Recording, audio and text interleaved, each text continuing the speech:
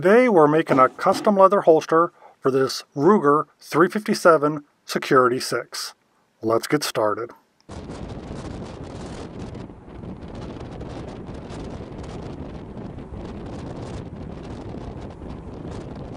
We're going to start where all good leather projects start, with a piece of paper.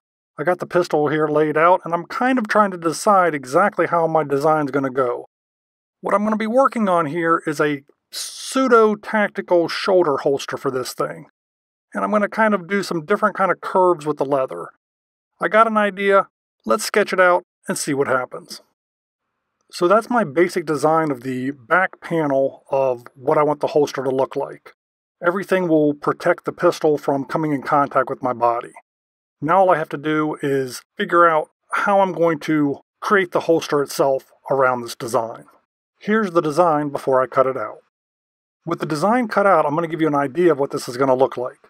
This part of the leather is going to fold over, and then what I'm going to do is wet mold the leather around the gun. Once the form is set in place, it'll create a perfect custom fit around this particular pistol. After messing around with the template a little more, I had to add just a little bit to it, just to make sure that I had enough leather to compensate for the fold over. The leather's cut out, and this is exactly what it's going to look like.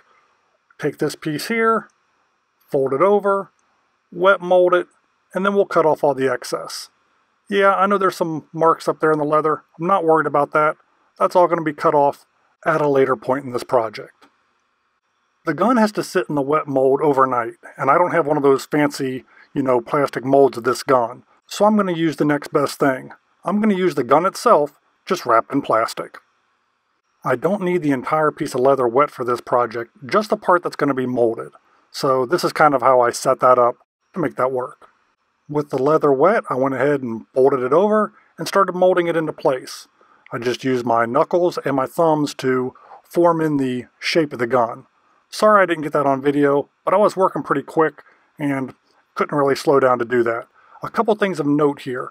I've got a piece of plastic between the gun, the wet leather, and the dry leather that's on the back so that there's no transfer there. Everything's nice and flat on that cutting board. Now all I have to do is have this sit overnight, but I need to get some weight on it to make sure it holds the form. For my weights, I'm using these shot-style dive weights.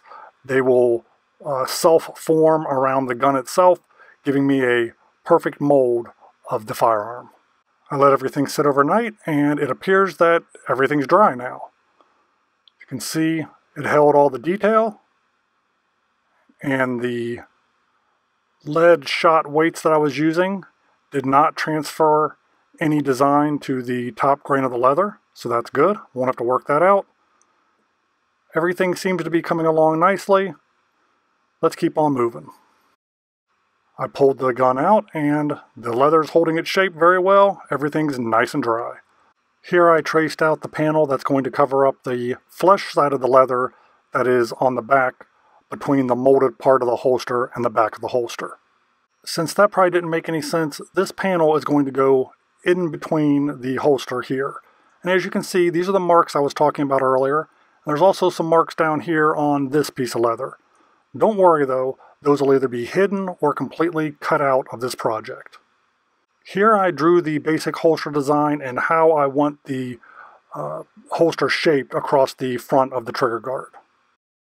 Last but not least, I take the razor knife, cut off this notch here that I've marked, and this will give the holster its final design.